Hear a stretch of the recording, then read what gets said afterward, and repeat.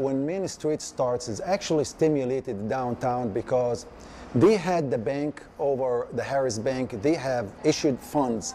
I am not sure what the fund is called, the TIF fund, in which you can borrow money up to $100,000 at basically nothing, almost like 3%, in order to upgrade and remodeling your building.